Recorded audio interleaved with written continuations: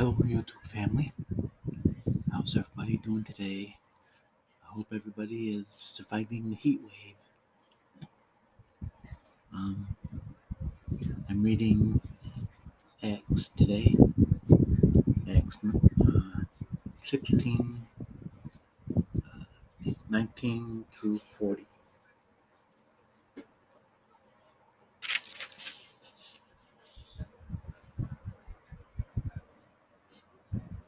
When the owners of the slave girl realized that their hope of making money was wrong, they seized Paul and Silas and dragged them into the marketplace to face the authorities.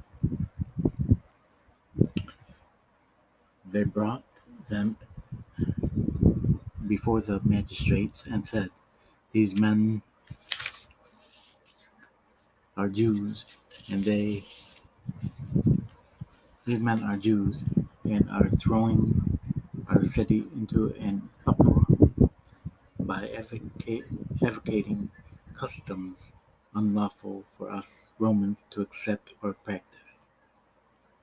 The crowd joined in the attack against Paul and Silas, and the magistrates ordered them to be stripped and beaten.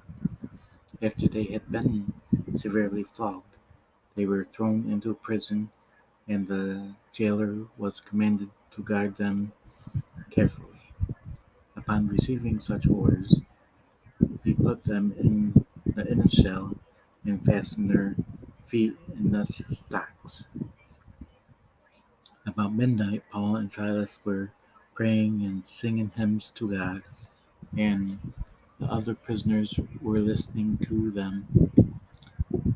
Suddenly, there was such a violent earthquake that the foundations of the prison were shaken.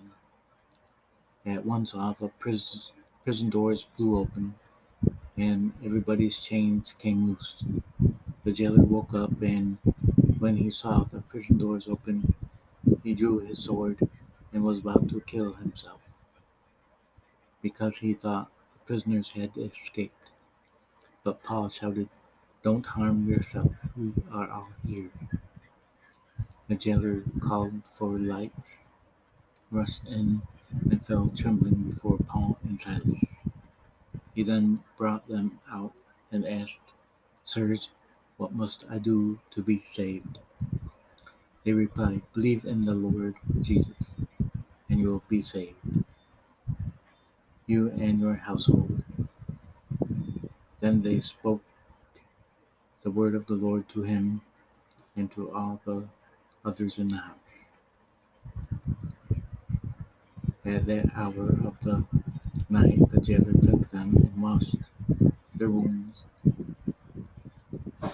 Then immediately he and all his family were baptized. The jailer brought them into his house and set a meal before them. He was filled with joy because he had come to believe in God, and he and his whole family. When it was daylight, the magistrates sent their officers to the jailer with the order, "Release those men." The jailer told Paul, "The magistrates have ordered that you and Silas be released. Now you can leave. Go in peace." But Paul said to the officers, "They beat us publicly without a trial, even though we are Roman citizens, and threw us into prison. And now do they want to get rid of us quietly? No, let them come themselves and escort us out." The officers reported this to the magistrates, and when they heard that Paul and Silas were Roman citizens, they were alarmed. They came to appease them and escorted them from the prison, requesting them to leave the city. After Paul and Silas came out of the prison, they went to Lydia's house, where they met with the brothers and encouraged them Then they left.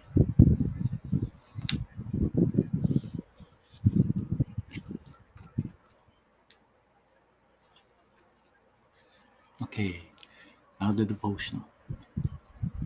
The first step, salvation. After a baby takes his first steps, parents call loved ones. They excitedly announce the awesome accomplishment, which is the beginning of a new life of greater mobility and maturity. In the same way, the Christian life begins with a first step, salvation, but it's only the start of a new life of increasing spiritual growth. When the Philippine jailer asked Paul and Silas, "What must I do to be saved?" They answered, "Believe in the Lord Jesus, and you will be saved." It's simple enough that even a child can do it. And after salvation, we are all like babies taking our first steps. A new believer doesn't understand all the doctrines of salvation any more than a toddler knows all the mechanics of walking. However, once we are saved, we have the responsibility to learn what God has done for us and to take more steps of obedience in the Christian life. Genuine salvation always results in transformation. When we receive Jesus as our personal Savior, He comes to live within us through the Holy Spirit. Our old way of life no longer fits our new identity, and the Spirit works within us to make us more like Christ. 2 Corinthians 5:17 says, "If anyone is in Christ, he is a new creature. The old things passed away; behold, new things have come." Has there been a particular point in your life when you recognized your sin and then asked Jesus to forgive you and become your Savior? If so, how has your life been transformed since then? Spiritual growth is one of the ways we can know that we are saved. Okay. You can continue your reading with 2 Chronicles 32 through 34.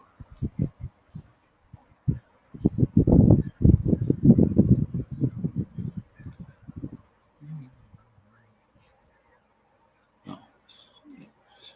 Okay. That's it for the reading. I hope it helped somebody. I hope y'all enjoyed it. Like and subscribe and share these videos to get the word out. Until I see you again, God bless you all and have a good day.